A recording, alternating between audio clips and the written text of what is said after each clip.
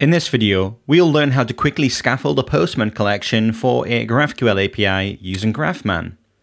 You'll need to have Deno installed, and the easiest way to do this if you have Homebrew installed is to run brew install Deno. Once Deno is installed, we can then use the command Deno run.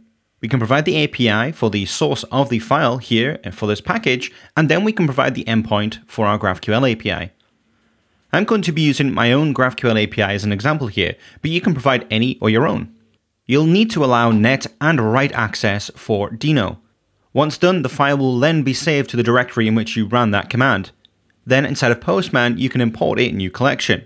Once this is imported, we can see here we have a folder that's given a name automatically. Here we have all of our GraphQL operations, and we have an example query, variables, and everything is stored for us inside of this folder. We can do the same with Insomnia by importing a new file. We'll select the file and we'll import that request collection. Once imported, we can then open the collection and browse through our operations. And just like we have in Postman, we have all of our GraphQL operations here inside of this folder. If you want to extend the functionality of GraphMan, it is all open source and available on GitHub.